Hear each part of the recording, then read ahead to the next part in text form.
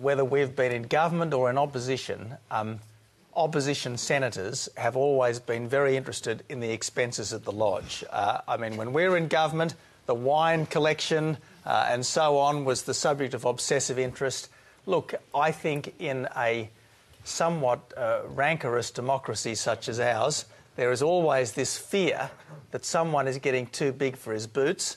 And I think we typically think that the Prime Minister is the most likely to be too big for his boots. Here's the point in this case. I mean, the questions were, does he have a butler? Does he have someone who walks his dogs, who minds his young son from time to time? Is that person a nanny? Who pays for them? And what they seem to be getting down for were these people, these minders, whoever they are, were they being paid for by the public, or were they being paid for, not by Kevin Rudd, but by his wife?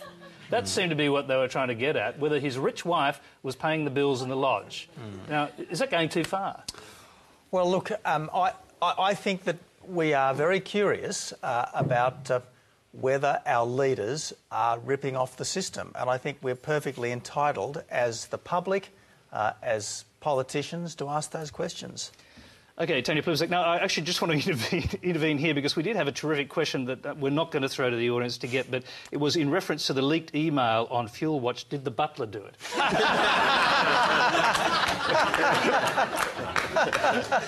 I can't claim that for myself. That's why I read it out. Of course, the butler didn't do it because there isn't a butler, Tony. You would know that. I wouldn't know that. Is there not a butler? No, of course there's not a butler. Who is it that folds his trousers then? This is... you'll be surprised to know, Tony, that I've never asked him that question. This is another cheap, nasty attempt from the opposition to try and tarnish a very popular Prime Minister. It is an attempt to make him look as out of touch as they were in their years of government. I think that it is... quite desperate. I think it looks desperate. I think it sounds desperate. I think, you know, we know the Prime Minister has the same number of staff as the previous Prime Minister, but suddenly it's a crime that he should have personal staff. So the previous bloke was out of touch, and this guy is really in touch, and they've both got the same number of staff. No, by the way, Tony, you're trying to make it sound like he's got a different type of staffing arrangement. You're trying to do it for your own convenience to score a cheap political point.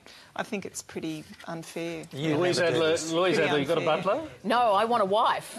I think we used to call it in the good old days a wife. I want one of them. I just want a rich wife. I've got an ad going out now if anyone's interested. Please help me.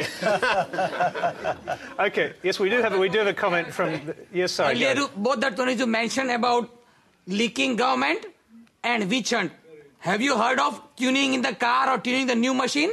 So that is what new government is doing, tuning in. And it's not a witch hunt. They are doing the right thing by finding out who is leaking. Yeah. Oh, fair enough. OK, Bob Brown. Do you have a butler? Do you want a butler? Do you want a personal assistant? Well, I've got... And do you think it's fair enough that the Senate is asking all these questions? Oh, yes, but I do note that the Labor government has cut the ministerial staff by 10, 20, 30%. 30%. So they've put out dozens of butlers that the Howard government had. The Parliament saving on it. But look, really, the opposition now is concentrating on this one person and the cost of it. And 1 million to 2 million pensioners across Australia couldn't be found $30 in the budget to get them out of poverty. Isn't that the question?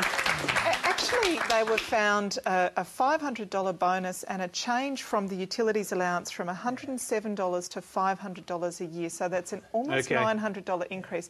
I agree, Bob. I'm not saying... We've opened a new debate. Pensioners do it very tough. We're going to have to... No, Tony, this is important. It is an important point that he's made. Pensioners do it very tough, but it is not fair to say that the $5 billion that we're spending over the next 5 years extra on seniors is nothing. It is a good step in the right. It's a good step in the right direction. We could end up debating this for the next half an hour, but that is all we have time for. So thanks for joining us on Q&A, and thanks to our panellists, Tanya Plibersek, Bob Brown, Warren Mundine, Tony Abbott and Louise Adler. We'll be back.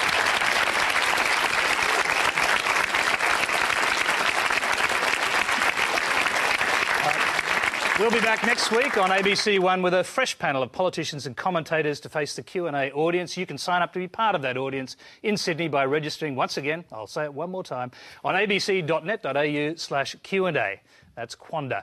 Thanks for watching, and thanks to our audience for getting out and getting involved. We'll close the show tonight with a montage of our own, but remember, we're looking for your videos to end our show, so start uploading them onto our website. Good night. Oh, okay, go. You want me to do it, huh? Okay. What's the line? It's your turn. Go on. Can we look straight down the camera? It's your turn. Go on. It's your turn. Go on. Sorry. You ask the question. Go ahead. Make my day. It's your turn. Go on. Go on. Go on. It's your turn. It's your turn now. Sorry, I was smirking then because I feel ridiculous. Don't be bashful. I could say, go on, it's your turn. They're going to be better questions than Tony's. We'll just do one more. Go on. It's your turn. Ask the question. How are we going? Is that all right? We'll just do one more. Really?